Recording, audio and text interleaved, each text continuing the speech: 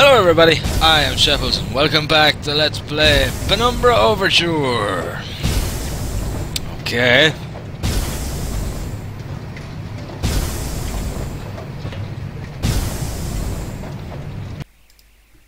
Yeah, this bit's a bit of a bastard.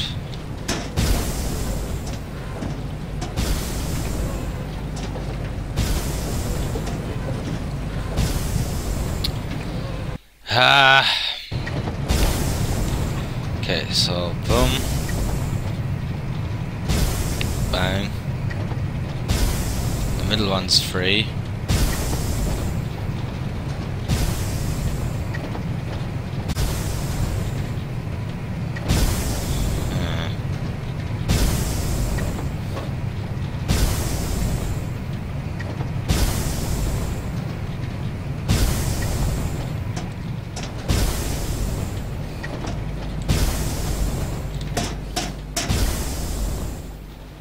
Okay, I know where to go next, and then I'm gonna run for it.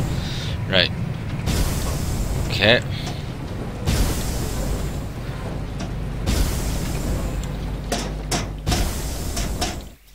There we go. Done. What? Door is jammed? Well then, we gotta go smacking some vents. There we go.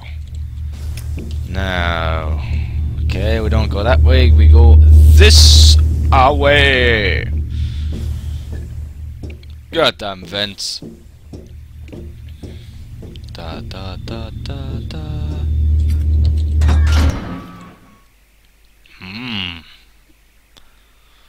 Where is this that we are going?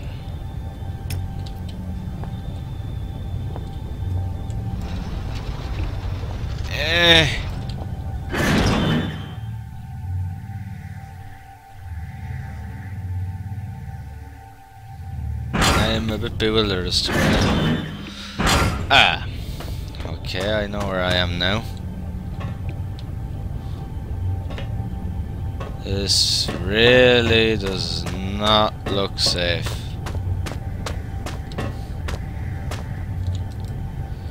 What? This wall, it's new. The cement's almost wet. It can't have been put up more than a week ago. What the hell? Right then, we gotta go and make this thing fly, don't we?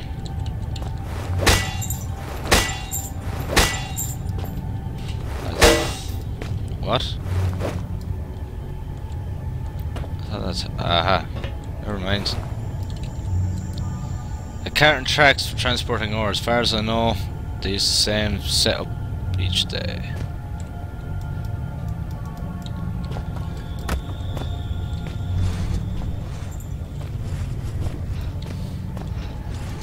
I'd say if I pushed this back far enough and did a good old ram, it'd probably work. But I'm not sure. I remember that we have to put this through the wall. I know that much, so maybe we gotta just... it's gonna be closed up. These chains are holding the cart in place. Wire cutters, of course. And... bye! Okay, that thing's gone a bit off track, but it got there. It got there. Yes, it's all coming back now. That's one of the worms. Hundreds of newspaper clippings, all to do with biomedical sciences, local wildlife and field studies. Not a thing in the first aid. There's a mess of statistics and crude drawings on this chalkboard. They all relate to a large species of... what? Annelid. Nothing. Ah, an old newspaper. Notes.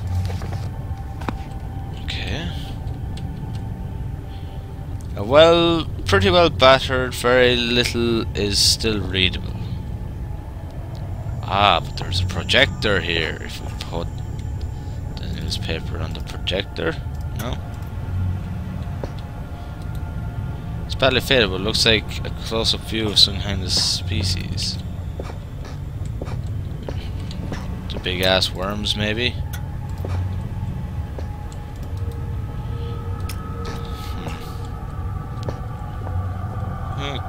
Okay, what's the newspaper for? A cohort, a man with no name. It is he who opens this gateway to hell. A grin on his face, he is terrible indeed. He watches the men whine and turn. Still father looks on, something vital in his hand. I felt something that time that I didn't feel before, but I'm sure it's always been there. It's as if a small part of me is still trapped inside the artifact. Yes, your memory. It is locked from the other side. Poking the key out isn't going to achieve anything. I need a way to... Oh, for fuck's sake, yeah. There we go, the old key in the newspaper trick. There we go. Yeah? No, you pulled the newspaper. Ah, for fuck's sake.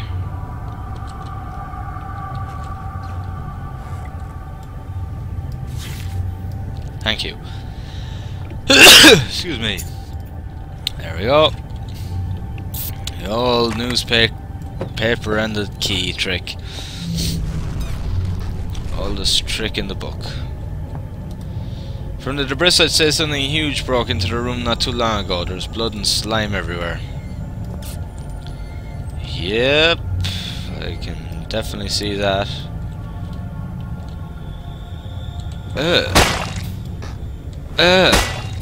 Slugs.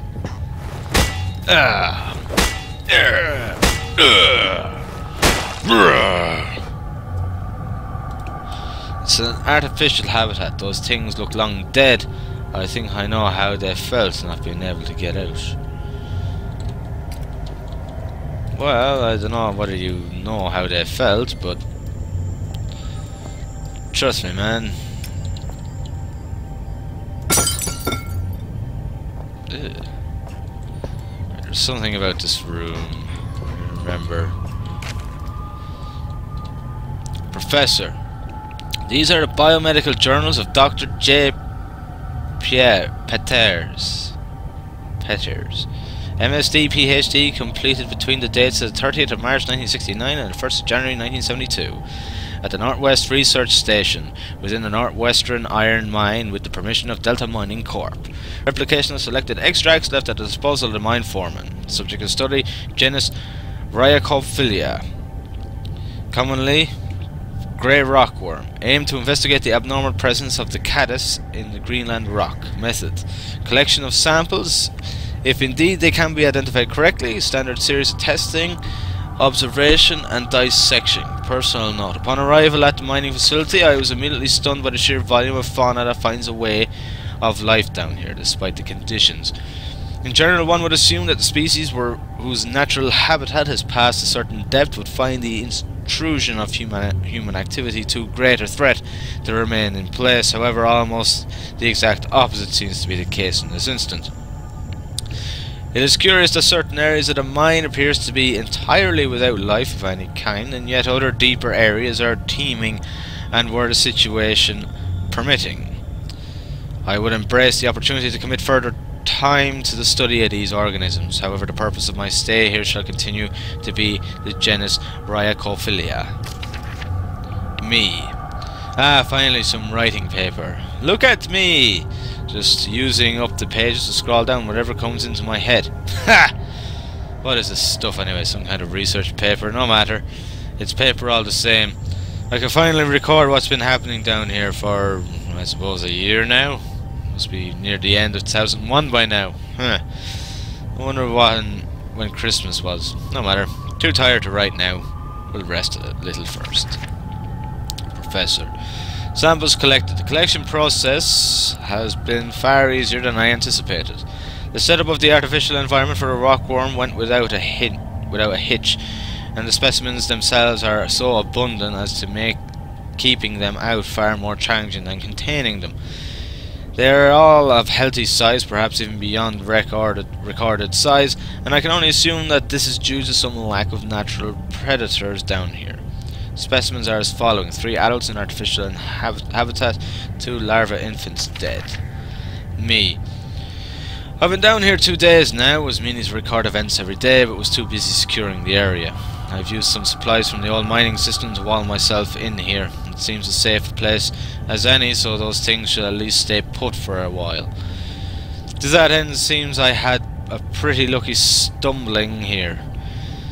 All this old research is about something similar to what's been hunting me ever since I escaped the shelter 4 days ago. Don't get me wrong, after what they did to me back there, I'd rather be facing anything else, and after almost a year of fighting for our lives, we didn't really stand a chance anyway. I don't know how many are left inside. But this is good. These notes might have some way to fight the things. The rockworms that followed me here, I don't know how they knew I was coming or how they managed to follow me in the dark. But maybe I can work that out now. I've found some old newspaper clippings. I guess they're referring to this mine. I had no idea it was so old, so big. I can see now why they built that facility here in the first place. A lot of history buried down here. It worries me though. We'd been resting all our hopes of rescue on one of the scientists who escaped right near the start of it all. He got out almost as the chaos began, so we figured he might have made it out and brought help, but maybe me and him are due the same fate. I must record what's been going on, give the world the answers it needs so it doesn't fall prey to what's been released down here. But first I need to worry about myself, find a way out of here and work out how to kill these worm things. Professor observations. The creatures are indeed larger than has previously been recorded. Juveniles seem to still be growing far beyond their natural limits, although the adults have now expired. I will watch with interest to see what lifespan is of this particular subspecies. The worms appear to have 3 senses, as would be validated by previous research: taste, smell, and an extremely sensitive sense of touch, which allows them to detect vibrations in the rock in the same way that the human eye senses beams of light and processes them into spatial images. Their natural prey is insects smaller than themselves, and heaven help those insects, because the worm is a vicious and efficient killer. Me. He's wrong, they have no sense of smell. Today I attempted to distract them with a concoction I found lying around, but to no avail. However, it does seem that they detect movement via vibrations, which would explain how they can see in the dark. Damn, there are almost no way to escape them down here. I'm on their territory now. Lifespan is 3 days and counting. I can hear them outside the wall. As an extra precaution, I've locked myself in a smaller study area connected to the main lab room. If they get through the wall, I doubt this door will stop them, but it's better than nothing. Barely. Professor, conclusions. The subspecies of genus Rhyocophila is highly adapted to its environment. If released above the surface, it seems likely that it would quickly destroy the existing rockworm population, and soon after that the population would grow to a size far outstripping its own food supplies. Given its increase in size and lifespan already due to unknown conditions, I would hypothesize that the worm, if left in such conditions for a reasonable period of time, perhaps 3,000 to 4,000 years, could grow up to a further 3 inches, making it a total of almost 1 foot long. However, should these conditions change or indeed magnify, physical evaluation could occur far more rapidly. Me. It's the 5th day today, and I swear they have begun to surround my location. I can't tell whether or not they have breached the wall I built, but I'm certain they've entered whatever areas surrounding this room. The future looks increasingly bleak. I intend to record here the events of the past year in hope that perhaps what occurred could be contained or driven away. Now I realize I could write all I wanted, no one would ever make it down here to read it. So why write this now? Good question. I have no answer. All I do know is I'd rather take my own life than die at the jaws of those hideous monsters. I've tied a noose Those monsters may feed on my corpse, but they won't take my life. Well, I haven't seen any noose. So... while you hunt for those delicate, melt-in-your-mouth mousy morsels, there are places you should not go, for fear of death. The Reaper lives here, just like you and I. And just like you and I, he must ingest the living flesh of those less fortunate than him. There is a small place that I do not want you to visit, even on your holidays, because it is dark and evil place that I've been. When the darkness has overwhelmed my small decaying mind, some bad things flowed from my mind and through my pen. The brilliant blue ink itself seemed to turn to blood into my grace. And by the way, should you turn peckish, red is at its finest sautéed with a little engine oil. Okay. There we go. Yes. With the UV light there's some text showing up on the blank piece of paper.